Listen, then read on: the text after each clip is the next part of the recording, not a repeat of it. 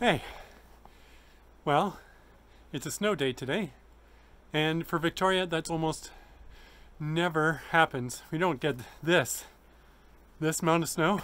Victoria, we almost get no snow at all over the holidays. So this is pretty cool and it's a lot of fun. And this is also marking the day that's my first video log.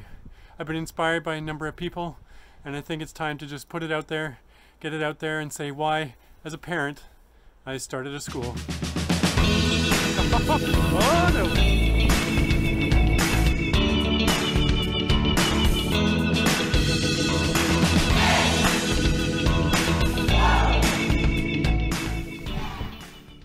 Now, not many people start a school. I get that. It's not something that you want to put on your resume.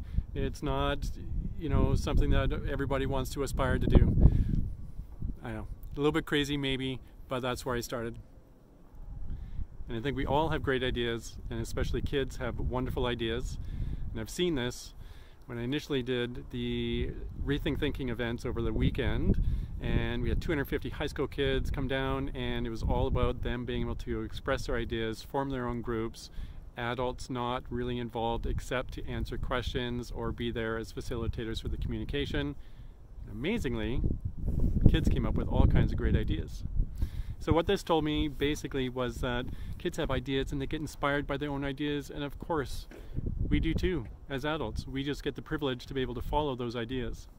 Now let me see if I can explain why it's important for kids to learn from their own ideas. I was going to go in and continue this, but I just realized that I've lost my glasses and I can't really do any close work without them. So I'm pretty sure, went to a restaurant last night and I think I left them on the counter.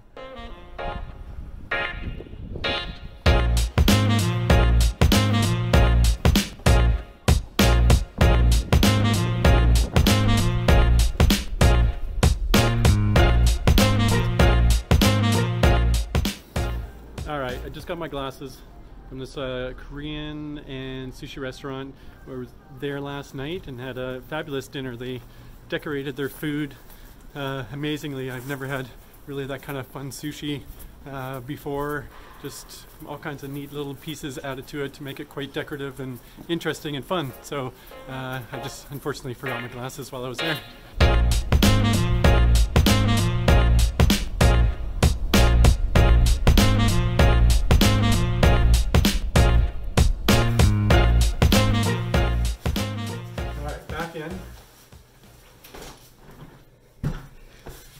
Back in. All right. On my way, I was rethinking how I wanted to pose that question. And I thought, how do I really show how ideas lead to more learning and deeper learning? So when I was 30 years old, I wanted to play basketball. I'd never played before. I saw my friends playing. They were all having fun. And I just wanted to join in without being a cheerleader on the side. So I started in on it. I bought videos from some college coaches who put out videos about how to train their college level players, and I bought some books and I kind of watched a lot of stuff, and I asked tons of questions from my friends and they coached me, and which was super helpful, and I'm sure they laughed along the way with my missed dribbles and 6'5" guy, white guy trying to do fancy moves, but I had fun along the way. That idea, that inspiration that I had really led to a ton of learning. I don't think I would have learned that if I just picked up a book and just wanted to start to read about basketball. So that's my question. And I'll be right back. I got my book. My book, I like my book. And my pen. All right, so I really think about what this question is, because questions are really important. Knowledge is a commodity. The world no longer cares whether or not you're smarter than a fifth grader or how well you do at Trivial Pursuit. What the world cares about is not what you know, but what you can do with what you know. And I think I'm probably going to do another one that's why questions are actually so important to ask, because the answers that our brain comes up with is always dependent on the questions that we're asking ourselves. But today is, how do I show students, let's say, benefit by learning, okay, Actually, no, not students. I'm going to do, yeah, that's better. All right. Question today is, how do I show our students, not our students, but our kids, really our kids, it's our community, right? This is the kids that we're bringing up, whether that you have your own kids or whether you're a teacher or whether you're a coach or facilitating this for other kids, whether it doesn't matter what they're doing. They're out in the playground, they're learning, they're playing, they're learning.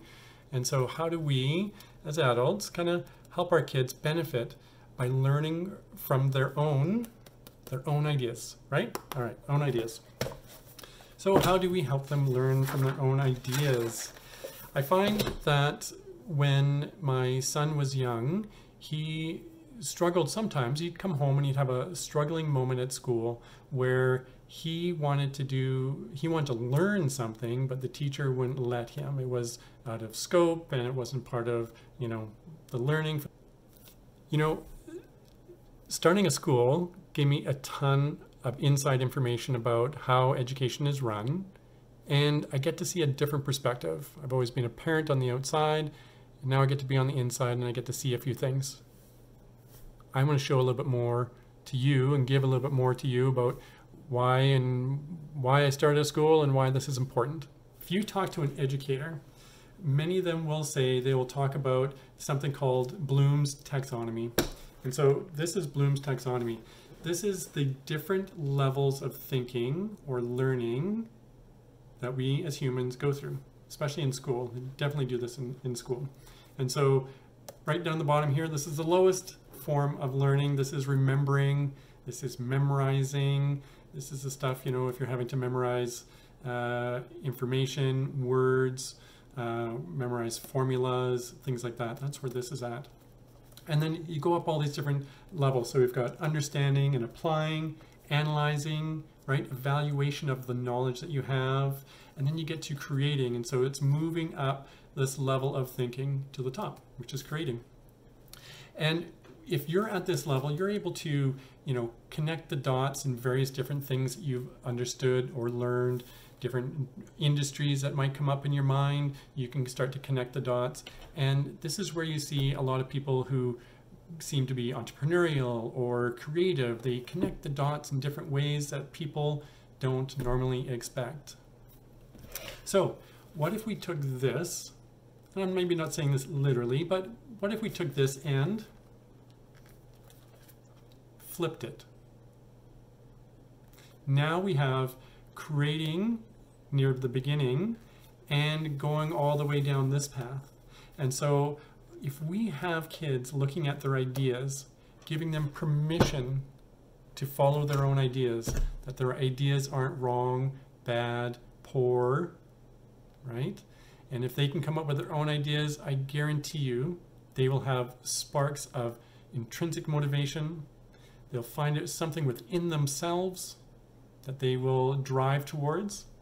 And teachers, this is what teachers do. Teachers are great at this. They're great at now taking some ideas that the kids might have and working on them to maybe analyze and ask better questions, or maybe just figure out how to apply some of the knowledge that they just learned from something that they like. Ideas are so important, especially for kids, and here's why. Here's another example. So we've at our school have had numerous times where a kid will come out of the room, out of the kitchen, from the makerspace, from outside, and go, I want to know more about this. And it might be something like, one kid came out and said, out of the kitchen with a knife, and said, how do we make these? What do they mean by critical thinking? The ability to ask the right questions. Ask really good questions. Like, how can I make one of these? How do we make this? How do we make a knife? Of course, it's a great question. I'm not even actually sure myself. But what that spawned was the whole school went to a local blacksmith where he showed how he makes all kinds of things, plates, armor, swords, jewelry, all kinds of things with the proper blacksmithing, old school, thing right there, heating everything up. They got inspired. A bunch of the kids came back. They figured out, with the help of the teachers, how to create a little mini blacksmith shop at the school, outside, safety first. And what that really showed is that they were able to learn about melting temperatures of metal, how metal softens and why it softens, and even safety and the rules around really heating up the coals so hot that it's almost white colored, and why it's white colored from orange colored and blue. All good questions, all spawned from an idea. So if we're able to help kids follow their own ideas, follow some of their own path, that will lead to a lot more learning and depth of learning.